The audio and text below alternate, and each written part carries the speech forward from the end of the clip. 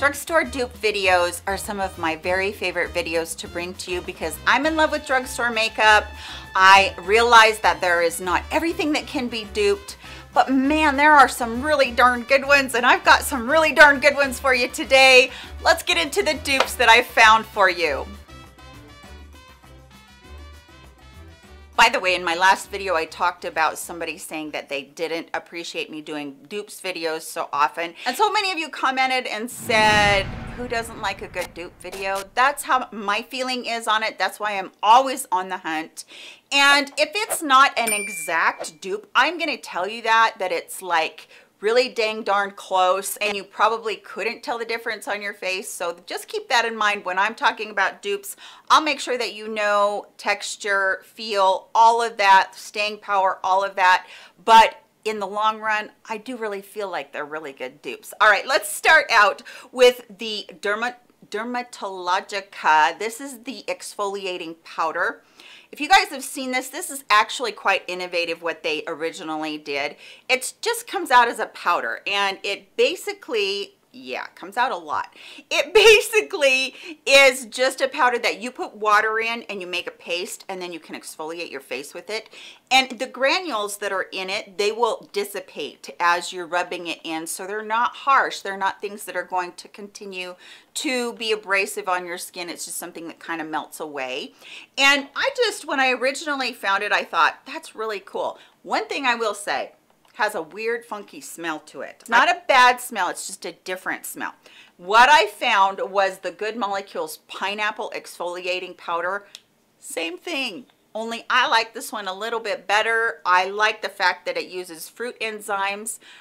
It does come out almost identical to that one. It might be just a little bit more grainy or a little bit more coarse than the Dermalogical one. Can't say that very easily, but it is really close. It dissipates with water just like that one does. Gives you a really good exfoliating. You just have to rinse it off really well.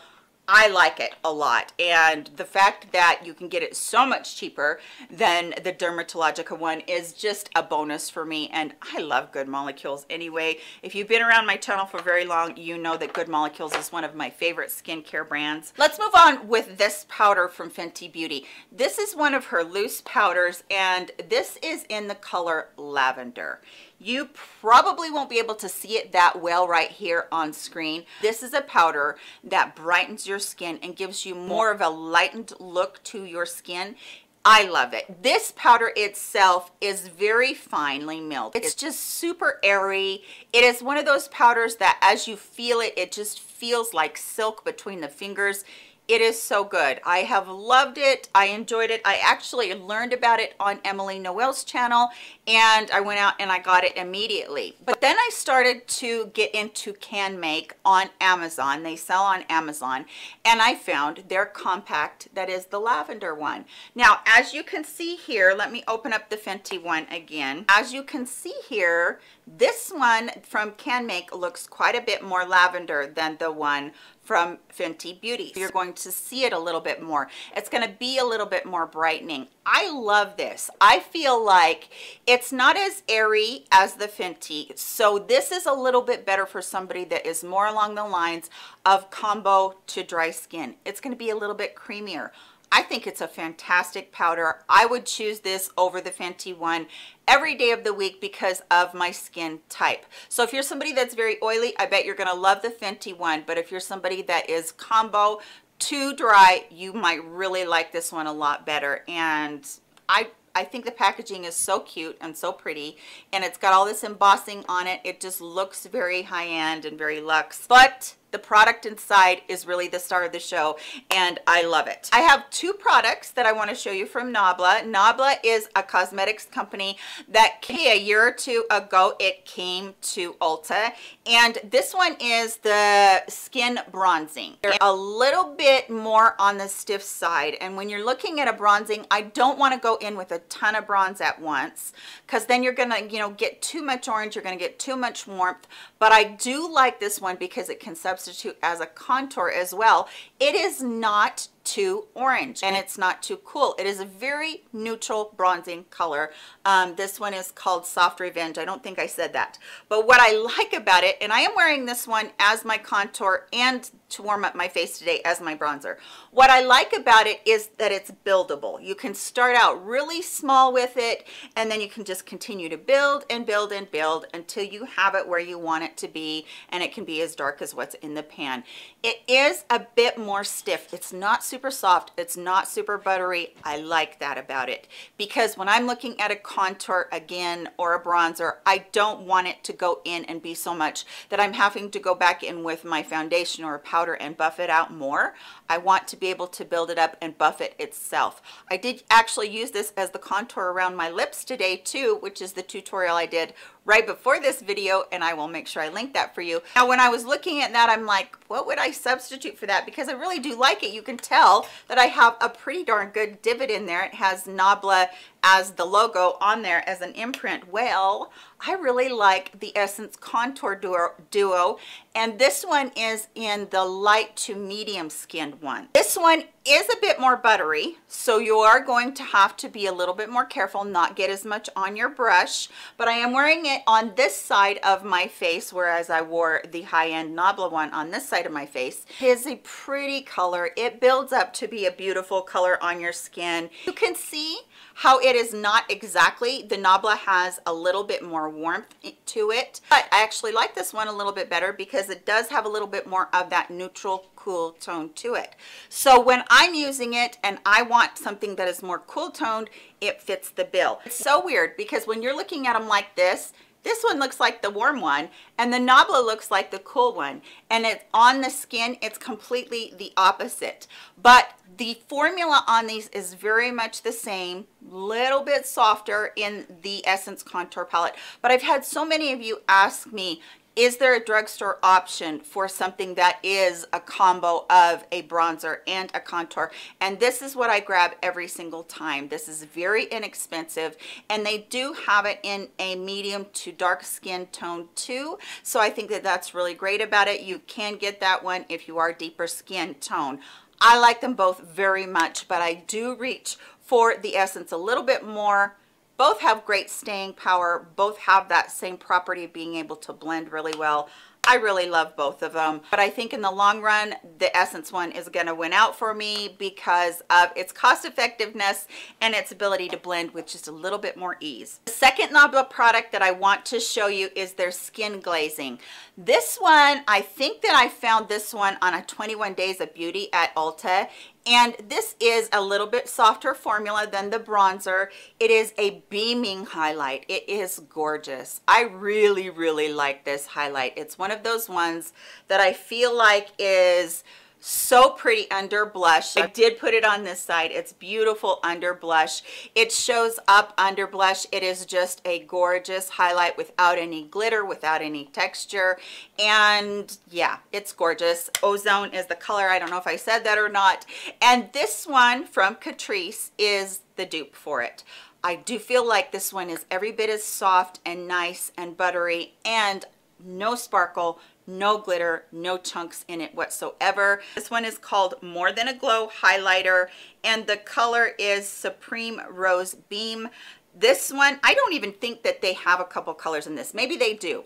I'll have to look that up, but it is so pretty. They're so close. You can't even tell where one starts and one ends. They're just gorgeous on those. They are really, really pretty. Now there might be a tiny bit more rose in this, but on your skin, like I have it underneath my blush on this side, and then I have Nabla on this side, you can't tell the difference in them at all. The formula is exactly the same, and the texture is exactly the same of them, and the wear time and staying power, so good on both of them, but you're saving a ton of money with the Catrice. In a video very recently, I was raving about how beautiful the MAC Glow Play blushes are. They're like a bouncy formula that is a cream formula, and the texture is just so different than anything that I've ever used before. And I was saying that this isn't dupeable yet, but your girl found a dupe and I had to bring it to you. I was looking on Amazon. I don't even remember what I was looking at, but I was like, oh my goodness, that looks like it. When I got it, I was like, Okay, I found it. Okay, this is the Glow Play Blush and Blush Please. That is what the MAC one is. And I will go ahead and swatch that one for you. All right, this texture is bouncy, creamy, pretty texture, goes on your cheeks, hugs your cheeks. It dries down to almost a powder that just is really hugging on your cheeks.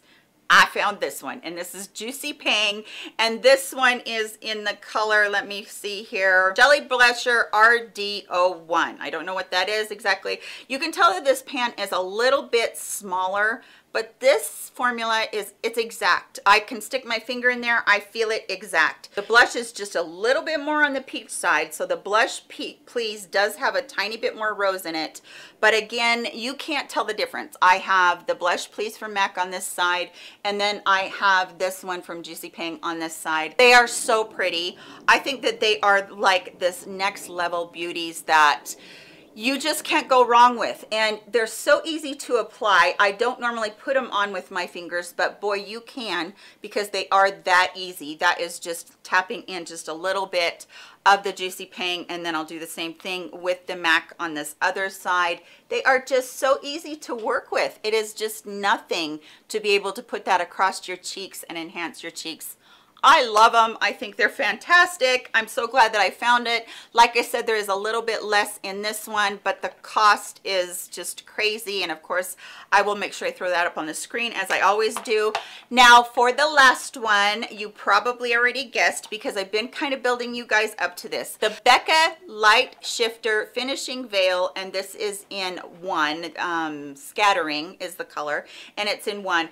This powder, really, honestly, truly, I'm giving you a substitute for it. This is not an exact dupe, what I'm going to be showing you, just because I feel like this powder is something different than anything I've ever seen. This is light and airy, be like times 50. You can see that it is on the skin right there, but when I'm putting it on with a brush, it gives the most beautiful finish. It's airbrushed, perfected, and it doesn't ever look cakey. Ever. It doesn't matter how much of this I put on, it's just going to look like my skin has this gorgeous filter veil on it, and I love it. And I've been talking about it ever since I got it, like what, 4 months ago, 6 months ago, something like that.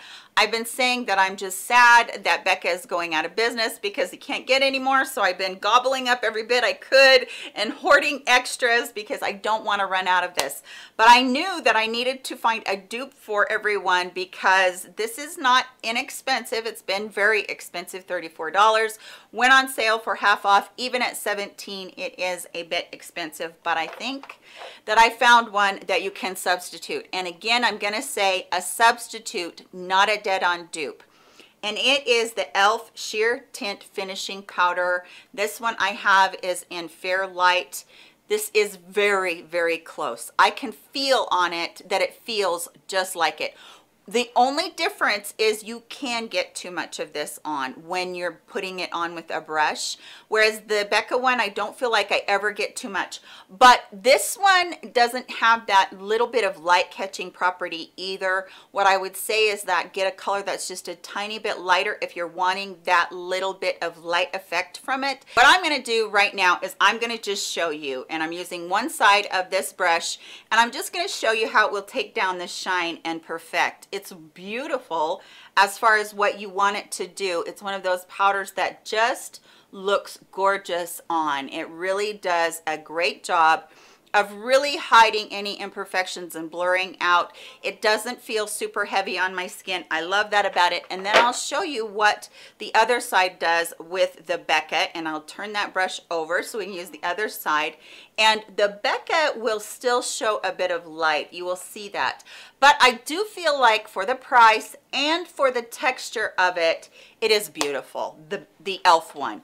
It is one that I do feel like you can substitute in here and be just as happy with it. I think that the only drawback is that you can't go in with a really heavy hand, which if you're an aging woman, you want to go in with a light hand anyway. And I don't think that there's any way that you could tell the difference in the two sides of my face. I was so excited to be able to bring that one to you. All right, last thing is a lipstick from Urban Decay. And I don't know if Urban Decay is changing their lipstick formula. I have loved this Vice formula. I've loved the bullets. I've loved everything about it. I hope that they're not discontinuing it, but this one is in Peyote and it's a cream. I love this. It is just one of those nude colors that is pink enough for me to be able to wear with any liner, and it doesn't pull orange or pull super peach, but it looks very nude on my lips, and I love that about it. It's one that I've had a couple of sticks of, but when I showed this in my video last time, this one is Nude Lust from Maybelline. When I showed this, I'm like, I wonder if that's a dupe. And I was like, well, they're pretty darn close. The only difference is you're seeing that Nude Lust has quite a bit more sheen than Peyote does. So Peyote will look a little bit deeper, but honestly, right here, you can't tell the difference. And again, we did Peyote, or I'm sorry, we did Nude Lust on this side, and then I did Peyote on the other side, and you cannot tell the difference between the two. They are so close to the same, and yeah, I definitely wanted to be bringing that one to you. Buy this, not that. It saves you some money, and the great thing about it is when they go on Amazon, they're even cheaper. I love that about them. Thank you so much for being with me today. Hope you did enjoy seeing the dupes video. Please give it a thumbs up. Have you seen any dupes lately, or do you know of any dupes that are really good? I would love to hear that from you in the comment section.